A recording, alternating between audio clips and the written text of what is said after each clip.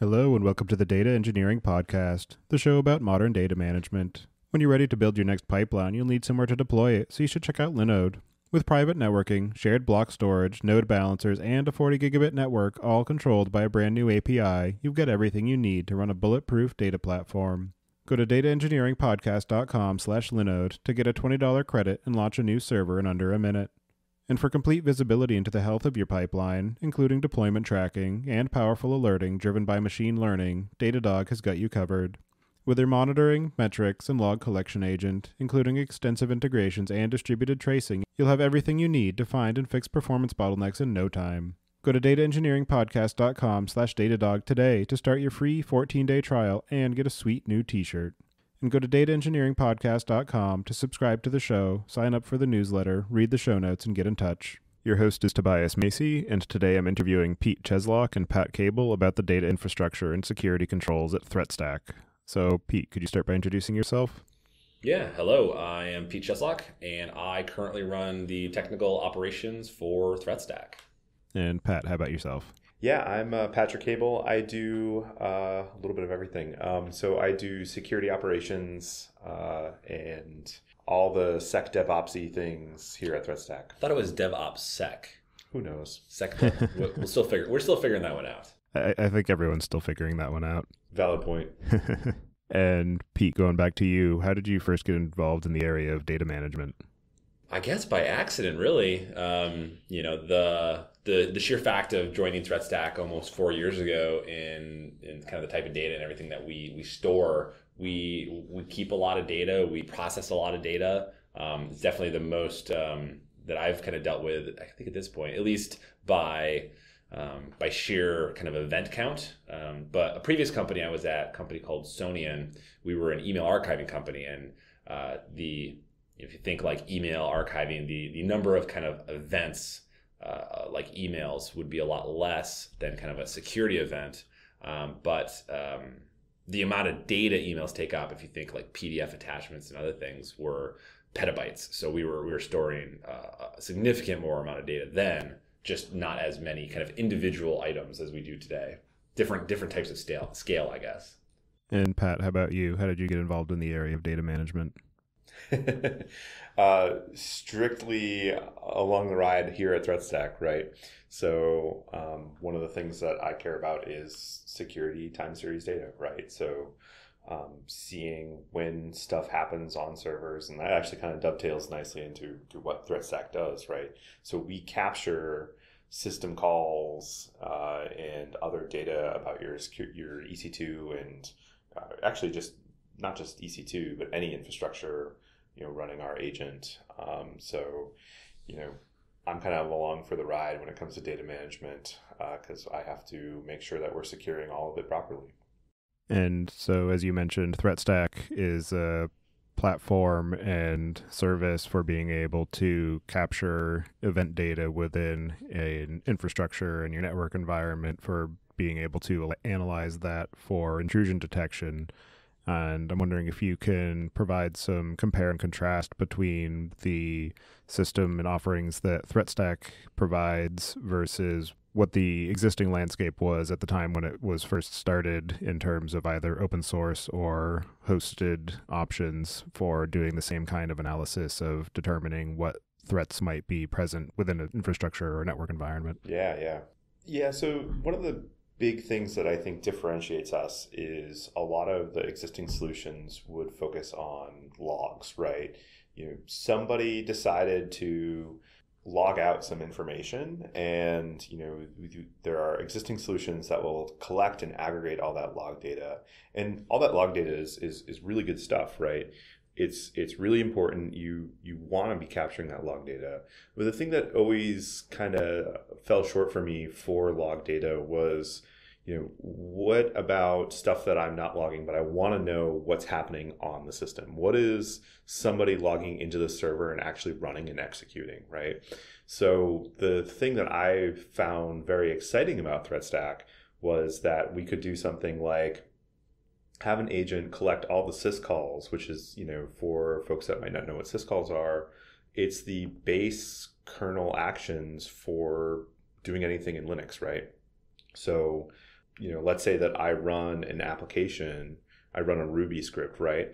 I'm going to be calling exec to Ruby, which is an action that I might care about. I'm going to be running open on the actual Ruby script itself, and so on and so forth. So our advantage, I think, is that we collect all of that system call data and all the parameters that go with it, and then can start constructing a timeline almost of what people are doing on these servers. Yeah, from the open source component. So when I started here in 2014, and I was part of the kind of the pre-launch team, so really very early in the ThreatStack kind of timeline.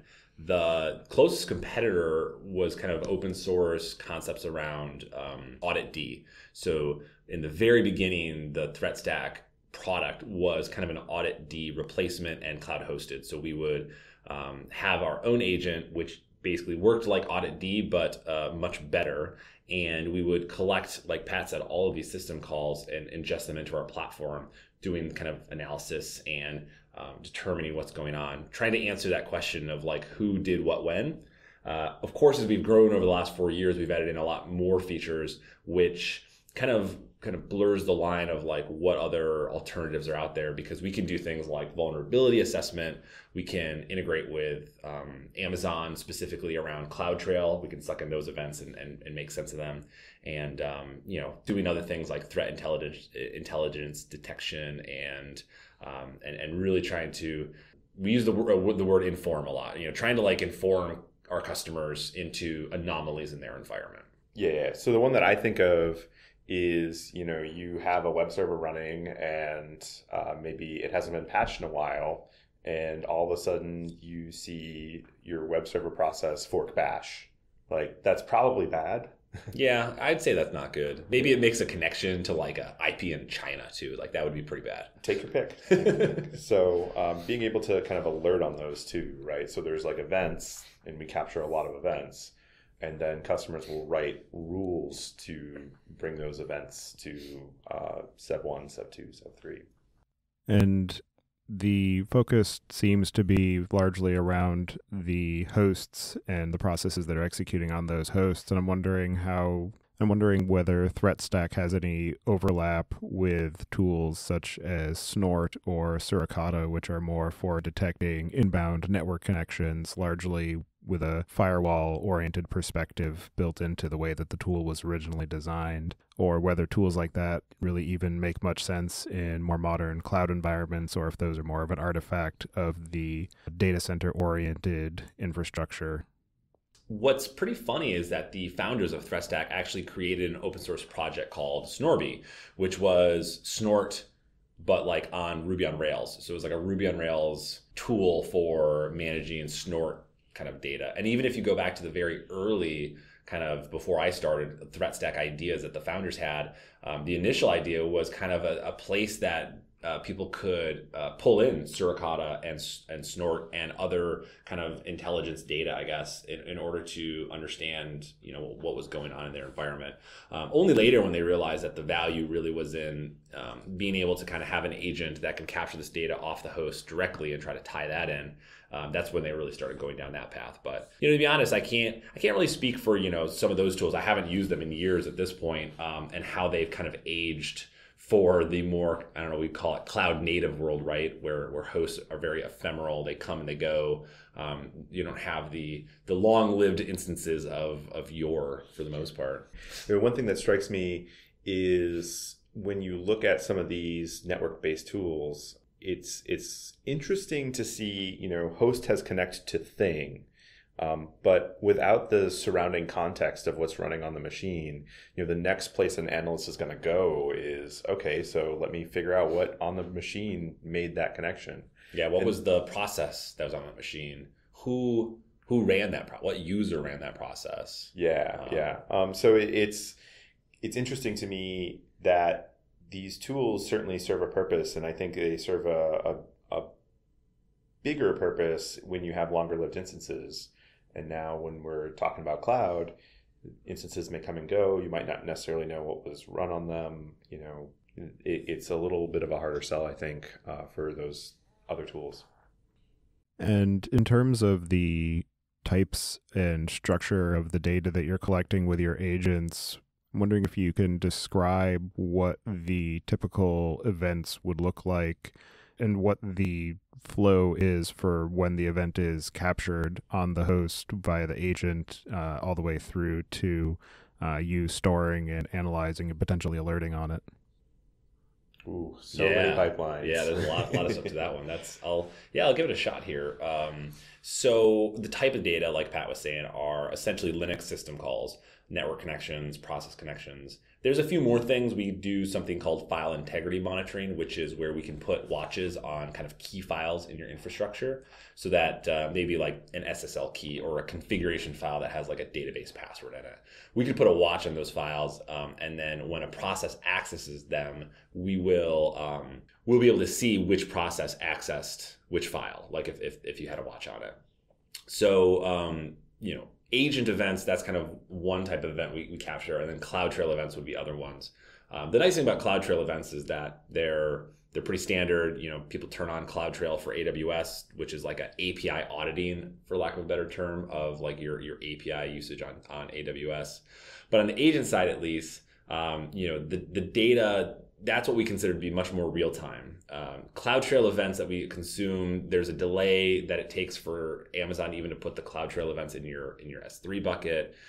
Once they're in the bucket, then they're in our infrastructure very quickly. But it's actually the agent events which poses the largest kind of technological challenge for us, because if you have, for every process, you could have hundreds or thousands or tens of thousands of syscalls associated with it, or every time maybe your process forks or opens a connection, there's multiple system calls associated. And so the ultimate goal in the very early days, and continues on to this day, of ThreatStack is to always be consuming this data, because they're all potentially security events, and to process it as fast as possible. At a high level, the agent will send this data into ThreatStack, and we run on Amazon Web Services. We're very big fans of using AWS, and the data comes into our environment, and of course the evolution of our platform has changed over time. At a real high level, in the past we used to use a lot more of RabbitMQ.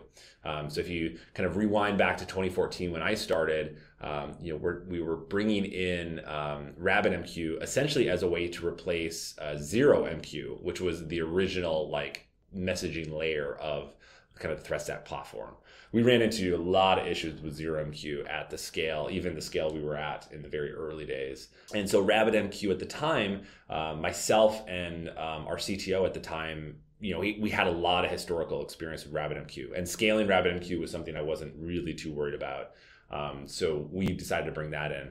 A lot of times people are always saying, oh, well, why not Kafka? Well, 2014 was a different time. I don't even know what version Kafka was. But to be honest, I wasn't willing to bet a company on something that new.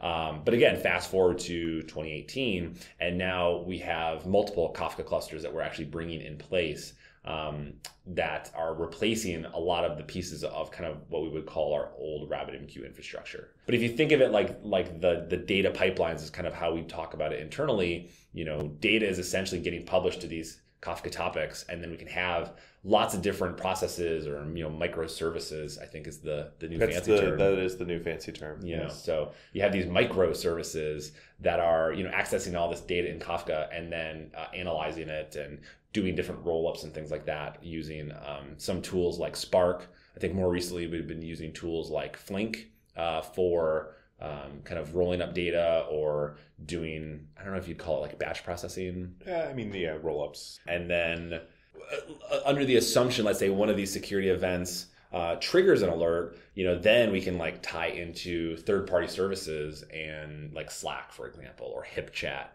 or even like PagerDuty. We could send a message to PagerDuty and alert you if, let's say, someone installs like a kernel module in your environment, which that's not good. Usually not a good thing. Unless you're doing embedded development, I guess. But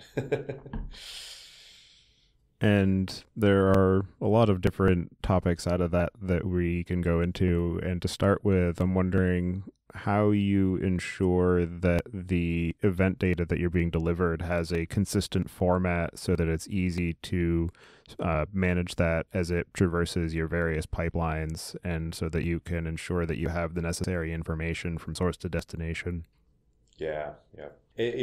Our first step when we take this data in is to basically make sure that it matches our expectation for what this data is, right? So we have a service that its job is to figure out what is to make sure that the data is in the right format. Yeah, I guess the best part about having our own agent versus like Audit D. A lot of times people said, "Oh, well, it sounds like a lot like Audit D." And at a really high level, many years ago, our agent looked similar to Audit D, except it was built to be much more performant.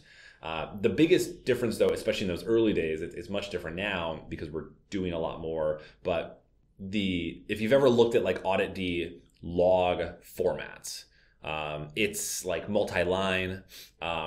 It comes in out of order.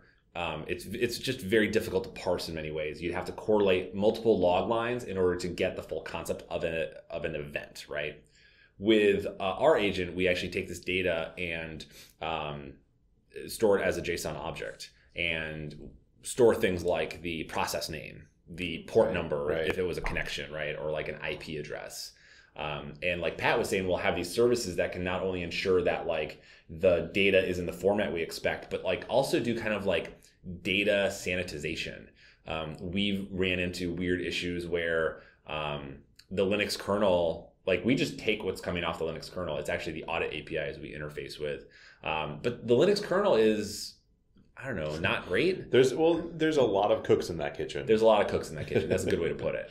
So we've seen scenarios where you might get a process ID that's completely out of range, or a negative number from the Linux kernel. And so, how do you deal with that, right? So we have to do some like data sanitization to make sure that like further on down other data pipelines, like we don't run into issues with that. Like expecting a process ID within some I guess normal range and have it come back to us as like for Unicode or something like that. Yeah, or the source port, for example, making sure that it is actually a valid port from 0 to 65535 versus like -9. Well, actually, and that leads me into a hilarious story of when we first launched we called it our limited availability. It was like the month before public availability launch. I was actually not there for that launch. My son was being born at the time. So I basically at like 4 a.m. went to the hospital with my wife and said, good luck. I'll see you in a couple weeks. And when they launched the limited availability, some data getting sent from an agent was completely malformed, and they had to track it down to find out what agent it was. Turned out actually to be my test agent that was running at the time on an IRC bouncer, and it was doing exactly like that, like what Pat said, which was it was sending like a port number of like, I don't know, 30 million or something, like some insane number that like, in no way is real. It's like one of those IPv8 ports. IPv8. Yeah, I think we're in a very unique position to, like Pete said earlier, we do have our own agent. So it's not that we wouldn't do sanitization, because that scares me as a security person.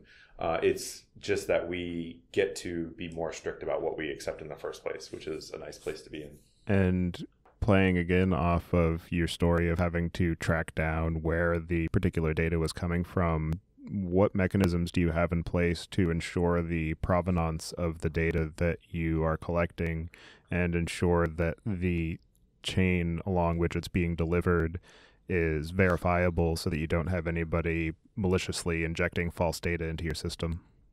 Yeah, so there's a lot there. A lot of the stuff around agent auth could be a whole nother podcast.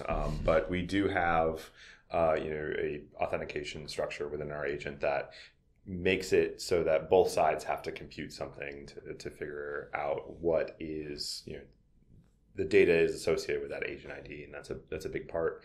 But also, as we go down and we build services out, security has been something that we've been part of our organization since the start, and we've only made more of a commitment to that as we've built out our security team. So we have a lot of work that goes into, how do all these microservices talk to each other and ensure that, the requesting organization and the requesting user makes sense for the data that's coming back.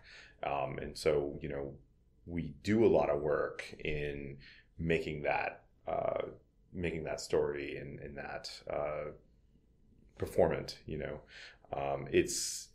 It's an important thing because, obviously it would be a very bad thing if one, user's data went to another user, right? That is a pretty big failure. And so, yeah, we've put a lot of stuff in code to basically make sure that, the requesting organization, the requesting user makes sense for the data that comes back. And we check it on the way back out too, which is kind of neat. Yeah, I guess ensuring that the data coming from a series of agents. So if you think of it like associating, you have a customer, they'll have an organization that's kind of a top level idea of ThreatStack where you'll have an organization. What's actually very cool about how we've designed the product is that you might have maybe a large company with a lot of different organizations with different pieces of infrastructure. Let's just think at a very basic level, you might have a dev environment and a prod environment. The alerts and the rules that you define within the prod environment might actually be different than dev, but maybe you run ThreatStack across both, which a lot of our customers do. And so you could kind of have one customer with multiple organizations. But we do a lot of interesting things on the encryption side as well to ensure that as data is landing in our environment, that it gets encrypted with kind of this like organizational key, not even like an account, like a customer specific one. It's really down to the organizational level. What's really interesting about that as well is that we can ensure that like once a customer's no longer with us, we can just shred keys as a way of removing any sort of access to that data. Yeah.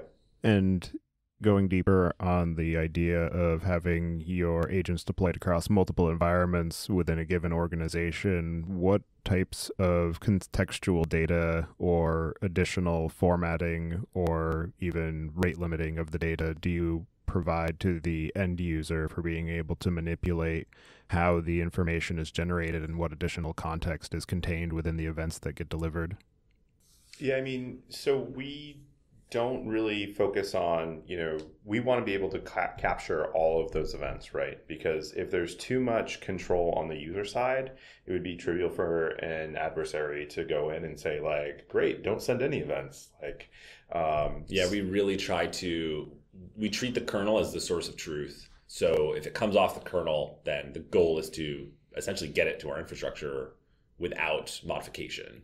Yeah. Now that said, there are ways in which, we can, if we know and a customer reaches out to us and says like, hey, this particular command is kind of sensitive, or like the inputs to this command will be sensitive, then that's something we work on a case-by-case basis. But that's actually a really good point, which is, you might have a customer who says, I have some processes and, PCI related or something, and I don't know, like HIPAA you're is passing, the one that comes to my mind, right? Like you're processing data in some sort of, or like an argument, and the argument is the patient name, right? Yeah.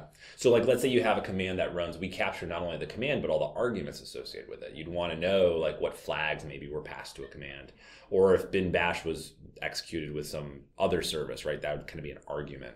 And so for some customers, they say, oh, well, the way that this application works is we pass essentially PII as the arguments. Say to us like, well, how do we ensure this data actually never leaves our environment? And so we actually have some kind of filtering technology on the agent side where customers could kind of define what is PII for their environment to kind of remove the likelihood of leaking kind of sensitive data. Yeah, but that said, that's a very small amount of our customers. Most of our customers want that full visibility and just want everything coming off the kernel to show up in their interface. Yeah, we often refer to it as a fire hose. It truly is a fire hose of data in many ways. And with how much volume of data you're working with and the various different pieces of how that data is flowing through your system, how do you ensure an appropriate level of consistency and scalability in the actual underlying infrastructure that you're deploying and ensuring that the systems are operating as intended? Yeah, that's a great question. there's an animated GIF that I use often when I talk about how to scale on the cloud, and it's a picture of I think it's from, I don't even know what cartoon it's from, but it's like the old lady from like Tweety Bird, I think, throwing money into a fire, just like money to burn into the fire. And I use it often. So I guess one benefit of using the cloud is getting more cloud is usually not too hard. Of course, there's instance limits you have to watch out for, but if you have money, Amazon will happily take your money for more cloud. So that's obviously one big place. We scale up hundreds upon hundreds of nodes maybe to handle scale events, scale back down when we're done processing. But for the most part, the load as data is coming into our environment, we use probably our largest databases that we use are open source databases like Cassandra or Elasticsearch. Cassandra is great because it allows us to do quorum writes, which from a data durability standpoint, we can run across multiple availability zones or multiple regions to ensure kind of the durability of the data. So we won't acknowledge a write of data unless it has written to multiple Cassandra racks is the term, right? And so a rack for us might be like another AZ or another region. Elasticsearch has something similar where you can do fun things around kind of primary and replica shards, where you can say like a replica shard can't live in the same rack as a primary. So we essentially do the same thing. And that's been a big help. Kafka too as well. Actually, one of the biggest benefits of Kafka is that ability to do quorum writes, where you can not acknowledge a write into a Kafka cluster unless it has written to multiple, again, same idea, racks, availability zones, regions, things like that. And on the subject of your migration from RabbitMQ to Kafka, I'm wondering what you have found to be the benefits, whether it's in terms of cost savings, either time or monetary, or simplification of the overall deployment or management of the actual infrastructure, or any other tertiary benefits. Sweet durability. Yeah. RabbitMQ, and I say this as someone, I've been using RabbitMQ for, I don't know, almost a decade, for a very long time. So RabbitMQ is something I have a lot of comfort in running. If you actually rewind back to when I was at a company called Sonian, RabbitMQ was one of the core pieces of infrastructure, to the point that when we built out and open sourced Sensu, the monitoring platform, we used RabbitMQ for transport of essentially monitoring events. And if you are a Sensu user, RabbitMQ is still an option until the new version of Sensu comes out. And so when we brought on RabbitMQ initially, some of the challenges of RabbitMQ scale and durability comes to just how to do replicated queues. And they've done a lot of improvement around there, but it still kind of suffers from maybe the same idea as like Elasticsearch, where you don't have an idea of like quorum writes, where you can't ensure writes across multiple places, in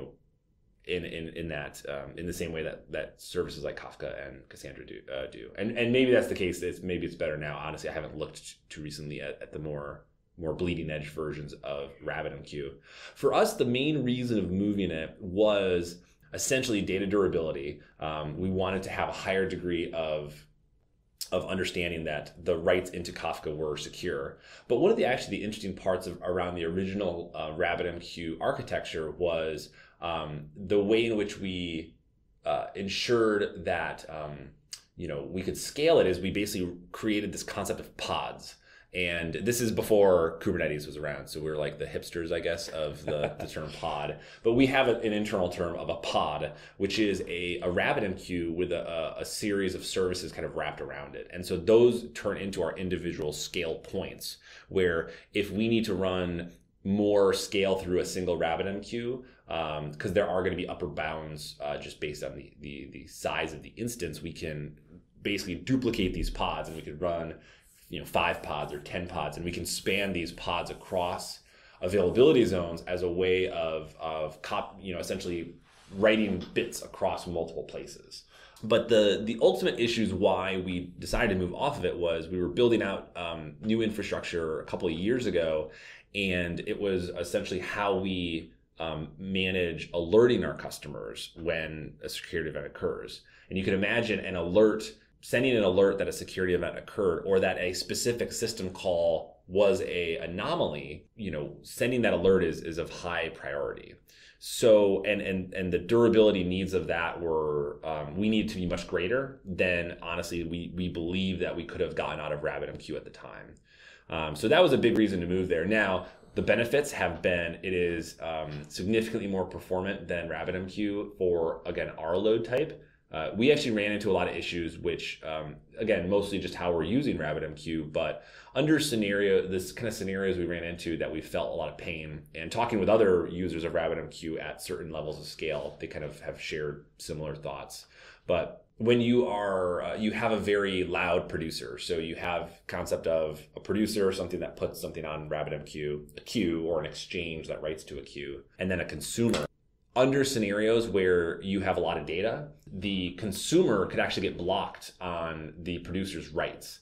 And so how this kind of manifests is you're writing in a lot of data onto an exchange, and the queue, the consumer on the queue that might be part of that exchange, is actually unable to keep up with processing the data. And it's the only way to kind of solve this is like we do some kind of magic with our service discovery where we essentially like move an entire pod out of commission so that it can essentially catch up, and we might bring in kind of net new pods into our infrastructure. So Kafka has yet to run into that same issue because of its write patterns and read patterns. Obviously, there's totally different load patterns and kind of scale intricacies of Kafka that I'm sure a lot of people talk about more recently. But so far, and I'm a technology hater, I feel like there's a lot of stuff out there, and on a long enough timeline, all software is terrible.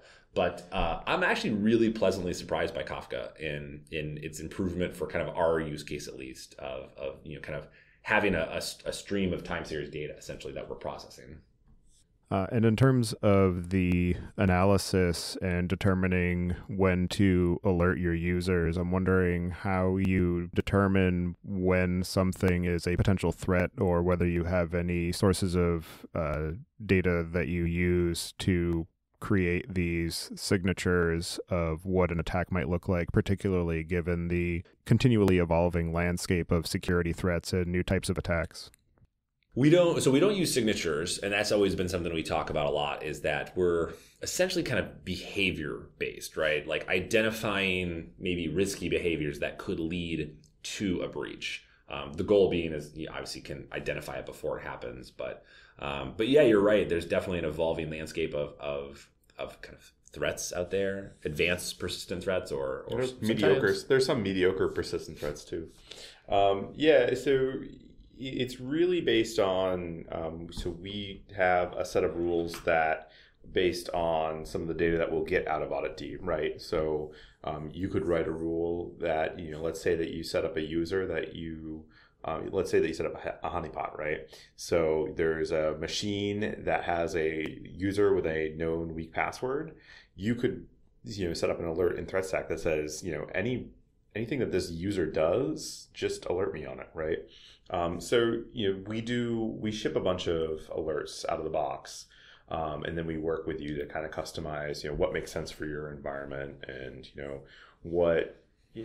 how does your workload run? That's actually a really good point, which is for some companies running Nginx, for example, that's normal, right? They have that's their maybe web server or reverse proxy they're using. But for other companies, if they saw Nginx running, that could actually indicate a breach or a threat, right? For some companies, running Netcat is not great. But Netcat is a really powerful tool for debugging kind of network connections. So, one of my favorite rules that I'm kind of writing right now is like, certain classes of servers should not be running GCC like ever, right? Yeah, that would be an indicator of compromise to me, right? So for any of the compiler tools, like on certain servers, like that just should be a sub 1, because that means somebody is trying to maybe do like a proof of concept exploit or something like that. So I kind of focus more on the rule sets as like, these are things that I don't want to see happen in my environment, or I know that they happen and I want to suppress certain types of them, and everything else I'm concerned about. So it's not signature based, which is nice. It's just based on, we have some basic rules for tools that are typically associated with exploits and stuff like that. But also a really basic rule, if you're trying to identify for data exfiltration, for again, Linux is what we're talking about. There are usually only so many ways to like get data off of a Linux server. And so if we basically look for those processes and we start seeing usage of various tools that could exfiltrate data, we can... Or even just connections outside my... Like IP range, yeah, exactly. My LAN, right? Like that's probably bad too. So there's a whole way that you can start to customize and think about how these things. One of my favorite ones is in the one that I use as my biggest input to the security program is sudo. I want to see when people are doing privilege escalation. I want to see what they're doing, when they're doing it, why they're doing it. And I alert on those because I want to find ways to reduce that, right? So it turns into a good way of identifying potential manual events happening in your environment. We did a webinar with a customer quite a while ago, and the way they actually used ThreatStack was interesting in that it was a company that had been around for a very long time. And so just like most companies, you have turnover. The people who maybe created the thing are no longer there. And it allowed them to kind of bubble up this visibility around operational manual tasks that were going on in their environment, like user edits a file, restarts a service. They don't tell anyone they did it because it's something they've been doing forever, but it's happening. It's not visible. No one knows that this is actually something. The term I think that was popularized in the Google SRE book is toil, right? It's a thing you spend time on that is not moving the business forward, right? So it's kind of identifying those scenarios as well is pretty helpful. Well, and you think about, is ThreatStack finding, all of these threats across all these infrastructure, like all these customers? And, yes.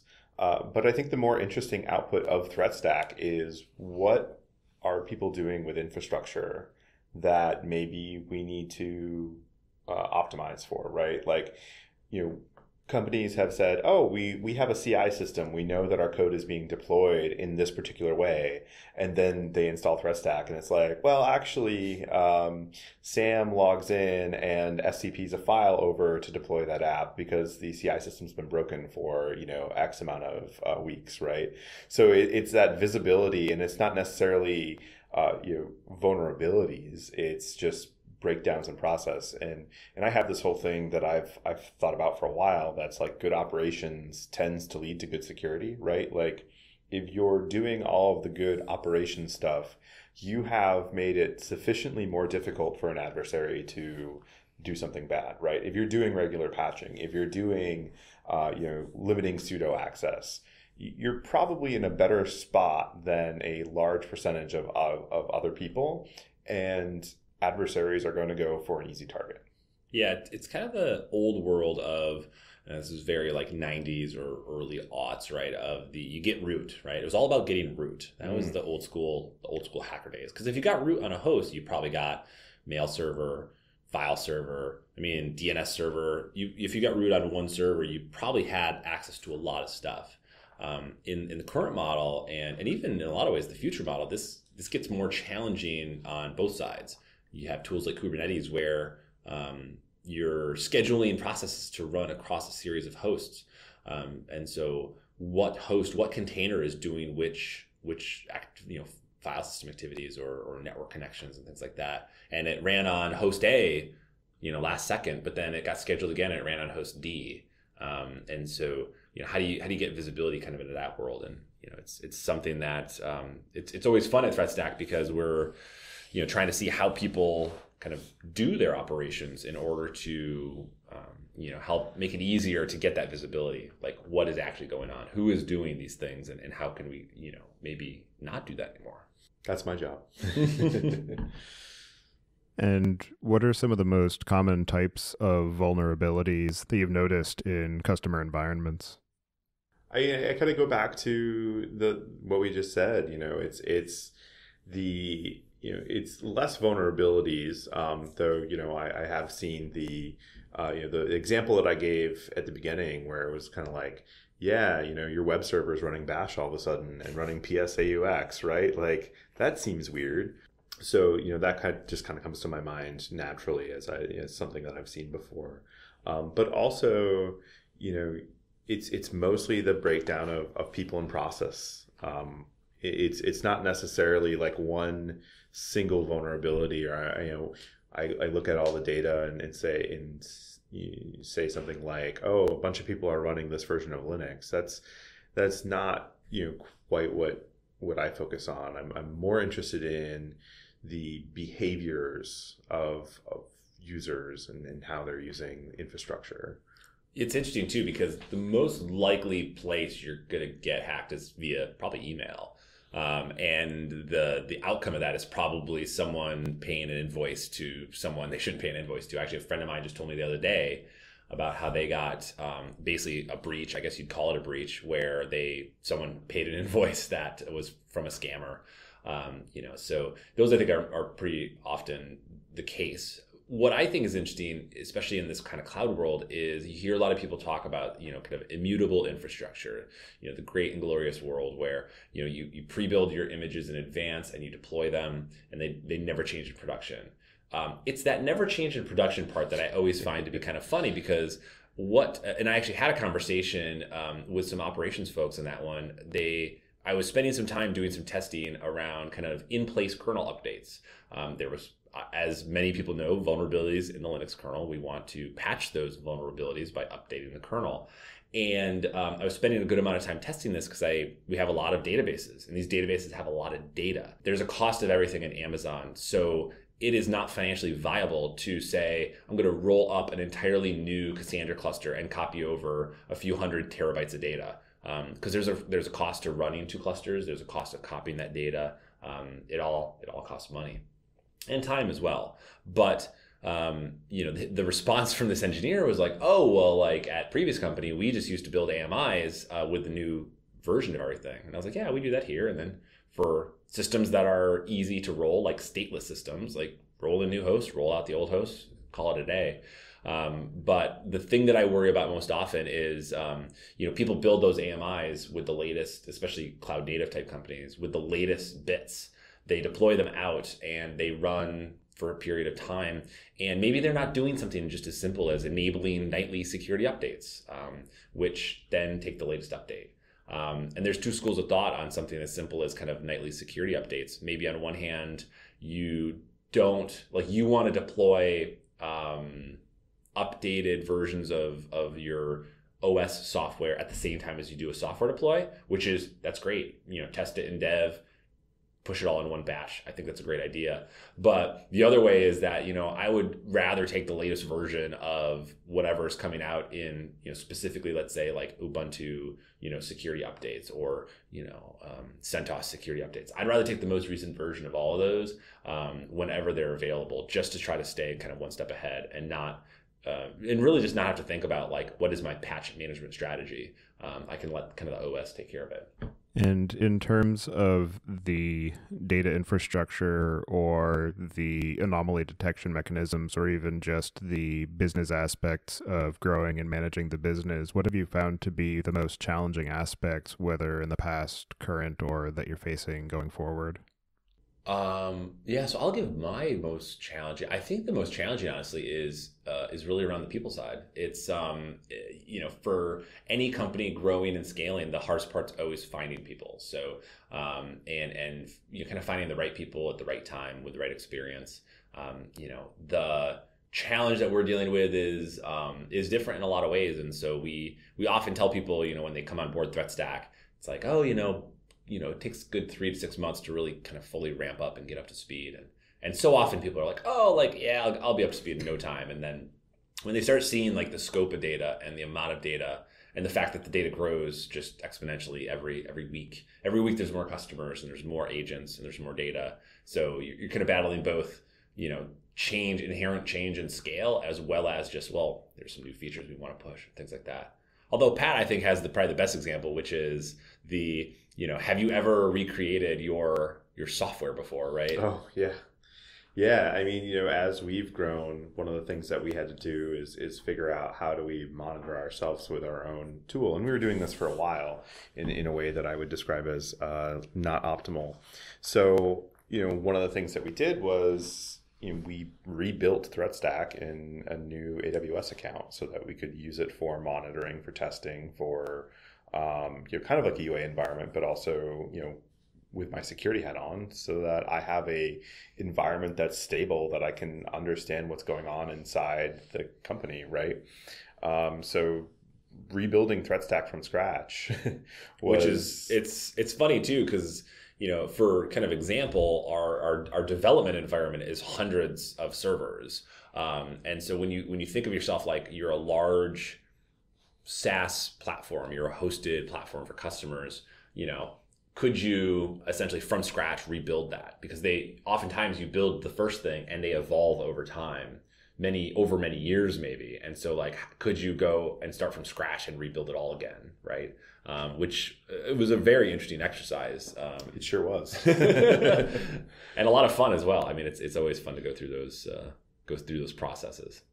And what are some of the projects that you have planned going forward to improve your overall capacity or the feature set or capabilities in your infrastructure and in your product? Yeah, no, that's a good question. So, we're constantly looking at how we kind of store and manage the wealth of data we have. For different databases, we use a lot of different databases, and it's not a bad thing because Postgres might be very good at handling some types of data, but Cassandra might be very good at handling other types. We've been playing around with databases like Druid, which we've heard a lot of good things about, for kind of handling and processing data. Flink was the kind of the newest way in which we've been kind of toying around with how do we process data and manage it as well. But then just essentially it's very fun because we get to try things out very safely. We can we do a concept called dark shipping, where we might dark ship a new database or a new feature, where we can actually put it under production load for those terms and see how it reacts and run queries against it in ways that are not kind of impactful to our customers. And we can see like, well, this database is, the queries in this database is, a few hundred milliseconds. That's perfect. But in this other database, it's, thousands of milliseconds. Maybe that's not ideal for us. So there's always looking at different ways to store data and to also be able to do it cost effectively, whether that means, is S3 a great place to store data that maybe is infrequently accessed, or for things that are very infrequently accessed, things like Glacier, make it cost effective to store a lot of data. But yeah, for the most part, the nice thing is we're at a size where I usually like to use the term is we're just moving the ball down the field a little bit, and these slow kind of continual improvements in how we process data and what the infrastructure looks like, where, Kafka's been a great success over the last year. We're going to be bringing in much more of it, and we want to, we like the durability and the failure patterns of it, and kind of investing more time there. And then even on the kind of operational side, improving some things like service discovery. We use Chef for configuration management, and as many people in the Chef community, you end up using like Chef Search, using the Chef server as a source of truth. We've been toying around with tools like Consul in order to store services and discover those. And even tools like Terraform. Terraform has a good community around it. We've decided to spend some time migrating from CloudFormation, which is great because it can help you build stuff on Amazon, but Terraform can actually help you build things on more than just Amazon, which is nice to kind of get that stuff into code somewhere. So it's really kind of just this interesting, slow, fun, iterative improvement on just how we get work done, for lack of a better word. And are there any other topics that we should discuss before we start to close out the show? That's a good question. I don't know. We went through a lot. Yeah. I can't think of anything. So for anybody who wants to follow the work that you're both up to and get in touch or keep up to date with ThreatStack, I'll have you add your preferred contact information to the show notes. And as a final question, I'm wondering if you can share your perspective on what you view as the biggest gap in the current tooling or technology for data management. Yeah, I got one for this one. So I really like Kafka. I really like how reliable it is. I like everything about it except managing it. So when I think of like the command line tooling for, reassigning stuff, it's a lot of, pipe out this JSON and then edit this JSON. And that's actually a really good point, which is the biggest gap is many databases are, I guess, they are designed operationally poorly. Good examples, as I can explain, are like Spark. Involves like shuffling bits around and having like host files set up, and operationally it's not fun to manage. Cassandra equally as well, ways in which you have to define the ring it's defined via like IP address, which if you control your IP addresses in your own data center, then it's great. But if you're on the cloud and, this is like pre-elastic network interface, you may not control your IP addresses. And so how do you manage that? Yeah. But yeah, Pat brings up a great point, which is there are databases that I would say are very operationally friendly because maybe they have fantastic APIs. Like Elasticsearch has great APIs, and it makes it very, at least again from my perspective as a longtime user of Elasticsearch, trivial to manage. But as a new person into Cassandra, when I started ThreatStack in 2014, and now Kafka, these are interesting in that they really lack good tools around them, at least at this point. So if anyone of your listeners out there is building some new software for managing data, either build really good APIs so other people can create tools, or basically build good tools on top of it for like people to actually manage. Yeah. All right. Well, thank the both of you for taking the time out of your day to join me and talk about the work you're doing at ThreatStack. It's definitely an interesting problem space and an interesting solution. So I appreciate your time, and I hope you enjoy the rest of your day. Yeah, thank you. You too, man. Yeah, thanks for having us. This was awesome.